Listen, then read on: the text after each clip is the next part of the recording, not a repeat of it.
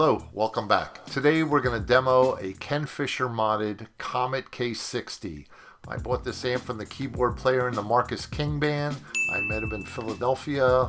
They were great. Put on a great show. I brought this amp home and pretty amazed by it. He told me at the time that this amp wasn't just a modded Komet. He said that the entire circuit was basically done by Ken Fischer. It's a recreation of the circuit that Ken created for Mark Knopfler. Inside the cabinet and on the chassis frame, Ken signed it, dated it, and gave the amp a name. It says Le Bouille or Le Bousse. I'm not sure how to say it. Le Bus. Le Bus. Anyway, this is running right now with two EL34s.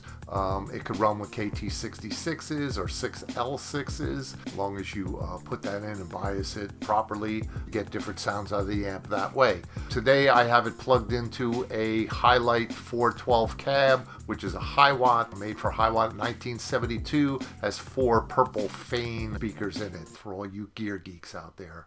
That's the breakdown. I'm going to use a Novo S-type guitar plugged straight into the amp, try and use my volume control to show you the dynamic changes you get with this amp. In the back of the amp there is a switch, which is a proprietary switch to Trainwreck Designs. It is a response switch. There is a fast setting and a gradual. I have it in the gradual setting, which gives you a cleaner, more headroom effect through the amp, and the fast setting, again, drives the amp a little harder. I will, at the end of the demo, engage the fast switch and show you what that sounds like. The control knobs on this, there's a high cut, and that's an interesting control, different than a lot of amps. What that allows you to do is, if you want a darker sound and you back off your treble on a lot of amps, you lose some gain, you lose some sparkle to the amp. With this, you could EQ it how you like it, and then take the high cut and back it off and darken it up without losing the EQ that you've started out with. It's pretty cool. Then there's a presence knob, which again takes off the very high ends of your EQ, and then the rest are self-explanatory: bass, mid-range, treble, and volume. With that, let's get started and see what we think. Here we go. Okay, here we go. Novo Cirrus straight into Komet. Volume's around 7.5.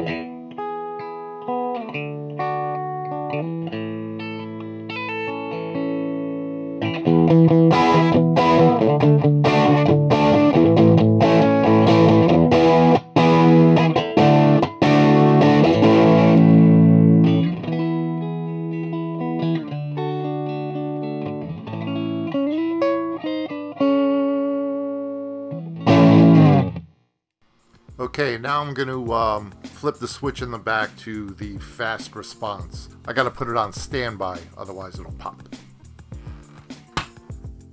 Okay, I might have to turn the volume down on the Komet doing this because it does increase it. And it's not a boost. It's not a gain stage boost. It's just a circuit change that reacts to the pick attack.